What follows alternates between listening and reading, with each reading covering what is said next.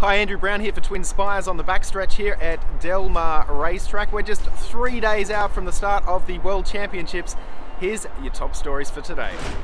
The Breeders' Cup contingent from Churchill Downs arrived at Del Mar around 10:30 p.m. last night, and it was straight back to work early this morning.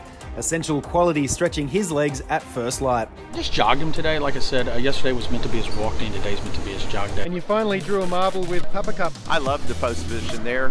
I think our horse is training really well, and he's going to run really well in there. When she was 14, I was like, I'm okay, I'm good with that.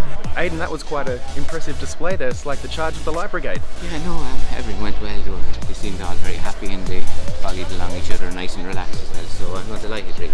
Fausto Gutierrez is the two-time Mexican Triple Crown winning trainer, chasing an American dream. To win the Breeders' Cup, for sure it's a dream. While a win in the Breeders would be the icing on the cake for Latruska this season, the cherry on top could come a little later on. If I set the under-over for wins for you here at 1.5, are you on the unders or the overs? Overs.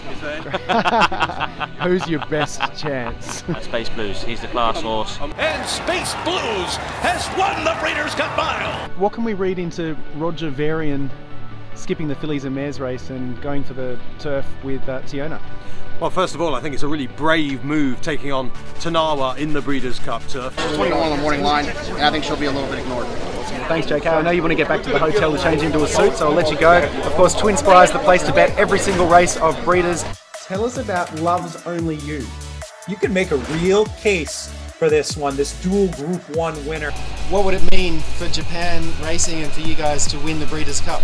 Oh, it's absolutely amazing because Japanese horse never won Breeders' Cup. Here comes Love's Only You to win it for Japan! Horse players are having a little bit of difficulty separating Nixco and Essential Quality in terms of favouritism. Can you help them out?